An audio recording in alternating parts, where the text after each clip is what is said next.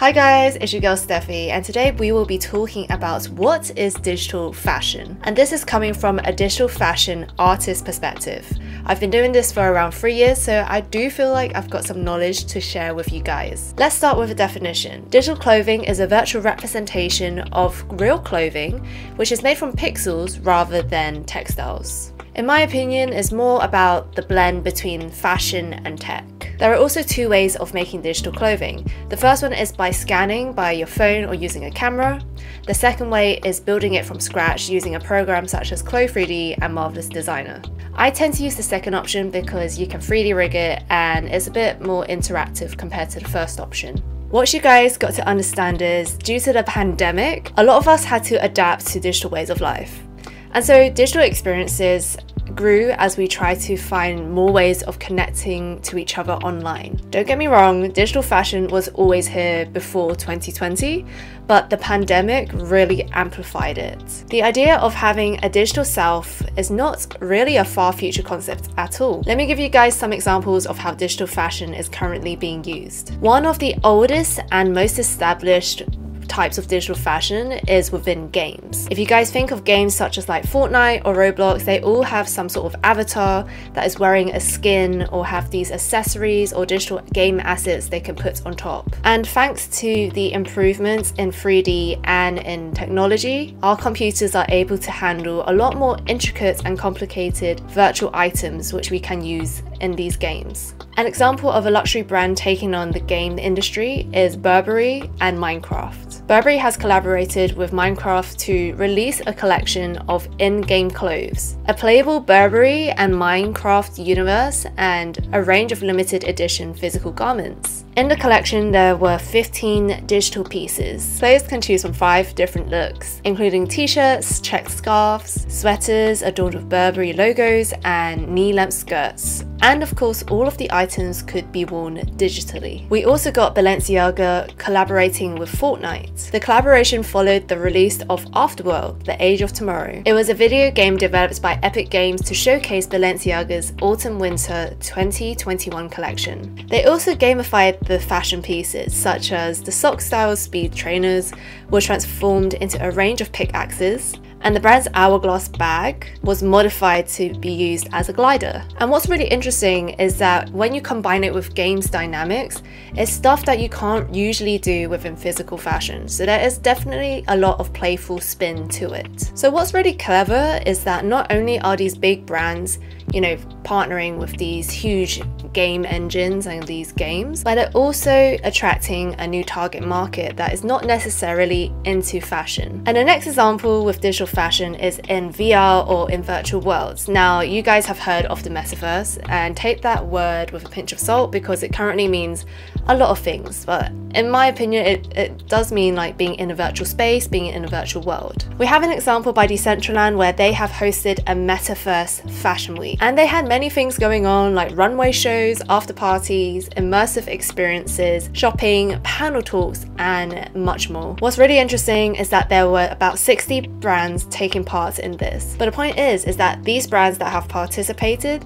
it shows that there is interest in this space and companies are already looking into this virtual worlds and testing it out. I think what's really nice about these metaverse fashion weeks is that, typically for like London Fashion Week, Paris Fashion Week, etc., you would have to fly to these places to see all like the latest parties or like fashion catwalks or whatever like events that they have there.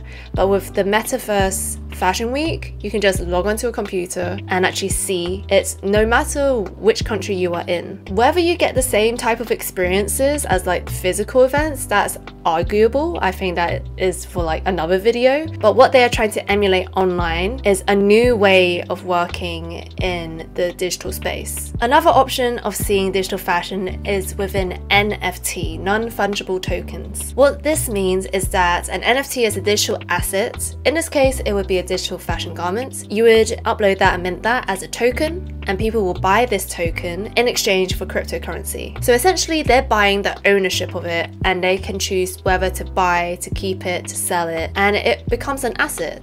The difference with an NFT is that your ownership of the digital product is registered on the blockchain, and because you are the owner, you can sell it on or you can keep it just how you would with like a designer handbag or with an artwork. This is personally how I use digital fashion. I always create an NFT and I sell them currently as artworks. I really do believe in the space and the technology, but I will save that for another video because NFT itself, or digital fashion and NFTs, are just a whole big topic. There's also platforms or digital fashion platforms where you guys can sell and upload your NFT. There are digital fashion platforms such as Dematerialize, The Fabricant, and Artisans where you guys can buy and sell on their marketplace and trade digital fashion NFTs. Not only that, but they also encourage individual creators to create their own digital fashion pieces and upload it onto their sites as creators. That means people like you and me, people who are learning digital fashion, we can go onto these platforms and just start selling our works via these platforms. The last example of how digital fashion is being used is within augmented reality. We have brands like DressX and 010 currently pioneering the AR digital fashion space. The way that it works is option 1, you upload a photo and then the digital fashion piece will be like photoshopped on top of your photo. And the second option is by using augmented reality, which is you would use a camera and point it to someone and it will body track, you know, your body, and then it will overlay the digital fashion piece on top. I've had the pleasure of working with 010 and DressX, and both are really good apps to try out. If you guys haven't tried wearing digital fashion, then maybe have a look at their apps and test it out yourself. So Steffi, what do you do in the digital fashion space? I do many things, and I've tried also many things. I've tried AR, that's the first one. I collaborated with 010. I've worked with DressX and I've got my online collection on DressX. I also mint NFTs. So a lot of my digital fashion pieces are NFT pieces. And I suppose me being active in the digital fashion space has led me onto working with client projects and also being in my own Dell advert because of digital fashion. So that's a snapshot of what I have achieved within digital fashion for the past 2 to 3 years. And lastly, I'm trying to build my own digital fashion brand, whatever that means, because right now the industry is still so new. But I'm trying to build a name for myself within this space and have my own designs being recognizable. If you guys want to know more about that, maybe there will be a future video on what I actually do in my career as a digital fashion artist. I also wanted to give you guys some recommendations from top of my head of digital fashion brands that I really respect or that I admire.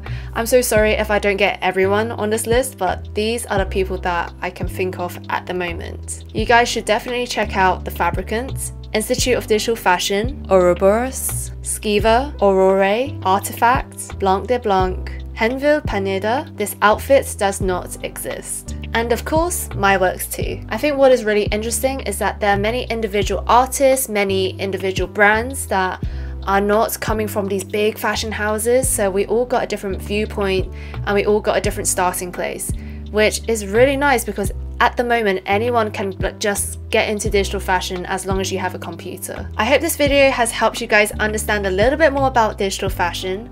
If you guys got any questions about my workflow, about what I do as a digital fashion artist, or just in general about digital fashion, then put it in the comments below. Make sure to check out my Discord, Twitch streams, and Patreon, and I will see you guys in the next video.